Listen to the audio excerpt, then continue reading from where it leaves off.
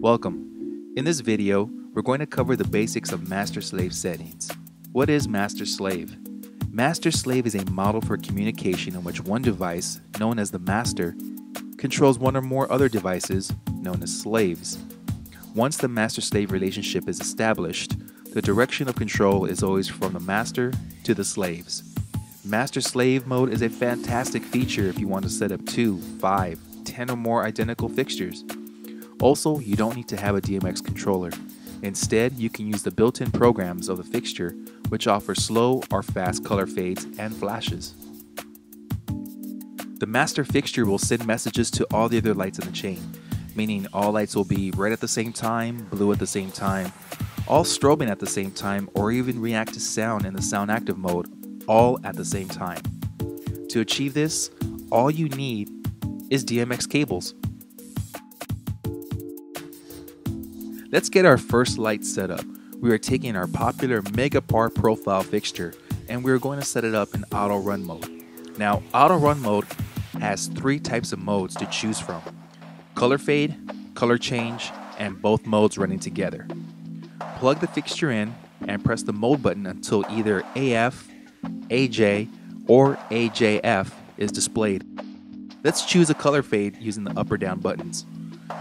This fixture is now considered the master.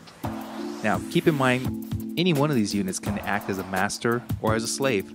However, only one unit can be programmed to act as the master.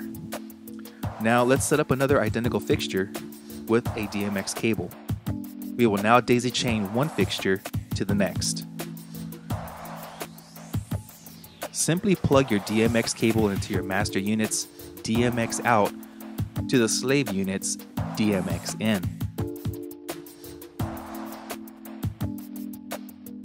Next, use the mode button on the slave unit until you find the DMX address A or A001.